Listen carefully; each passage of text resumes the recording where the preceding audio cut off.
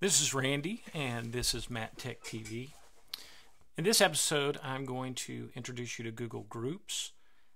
Google Groups are a type of online communication tool for a group of people that have a similar interest or a similar need, similar goals, and so on. You may have belonged to what is called a forum online, and a forum basically is a place where people that have some kind of common interest get together and discuss things. Somebody will post a question or a comment or share a resource, and then other people will reply to it, and you get what's called a threaded discussion.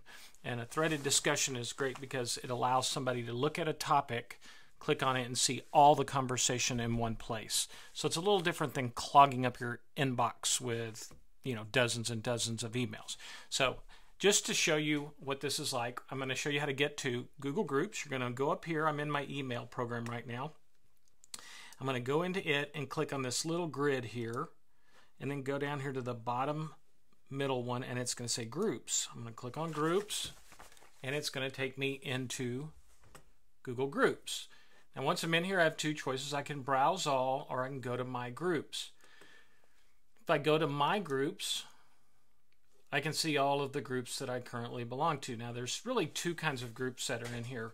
For example, for these campus technologists, I have a web forum, and down here I also have an email list. Now they do sort of serve the same function in the sense of when somebody posts to this web forum, I get an email from it. But this allows people that just want to send a quick email to everyone and don't need it archived and don't need it to be part of a threaded discussion. They can use this one as well. But anyway, you can see the different ones I belong to. And I'm going to go back to Groups and show you how easy it is to join a group. Now, you might want to join this. In our old email system, you had belonged to a district forum. And the district forum was a place where people would post all kinds of things like fundraisers, or to let you know that the soccer team had made the playoffs and here's when the game time starts, or to sell t-shirts, or all kinds of district information. And somebody would post something there, and then you would see a lot of times people would follow up with questions they had or additional information. But to get to that, you're not by default a member of that group in our new email system, so you need to join the group, and I'll show you how to do that. You're going to come up here and click Browse All. Is one way you can do it. And this will take just a second to populate because we actually do have quite a few groups. You can see it says it's loading there. Okay, so now you see a lot of the groups listed. And as I come down through here, you'll see a lot of the groups start with the word faculty, and these are ones for different campuses. This is the one I'm looking for, though, for this particular example. I'm going to click on District Forum, and you can see there's a couple of posts on District Forum at this point in time.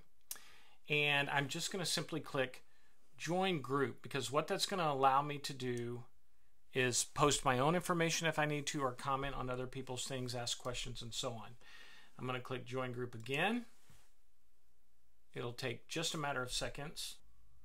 Okay, and so now I'm a member of the district forum. So what I want to do if I want to post something is I can simply click New Topic right here, and I just give it a title and share whatever information I have. I can put links in it, I can put pictures, and so on. I can add files. For example, if there's a form, if it's a t-shirt order thing and there's a form they have to fill out for that, I can do that, or whatever, permission slips, things like that. I'm going to go back, I'm going to discard that message. If I want to open someone else's message, click right here and see a message. Here's the message about this fish fry.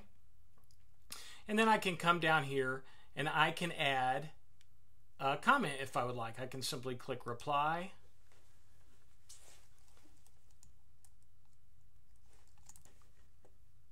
Click Post, and now my reply is listed along with the original comment and any other comments that have been placed in there. Okay? And it'll stay there, and people can come and look at all of the comments in that district forum. Go back to My Groups. I can see all my groups again. There's my district forum. Initially, you won't see this red button right here that says to create a group. The groups have primarily been duplicated straight over from our previous email and forum system, so you shouldn't have to do that. However, if there's a group that you decide that you do need, maybe it's your PLC or a department that's not listed here, then you can always submit a work order and request that a group be created. Just tell us whether it needs to be just an email list or an actual discussion forum like I just displayed, and we can take care of that for you. That's it. If you have any questions, of course, contact us over here at Digital Learning. We'll be glad to help you.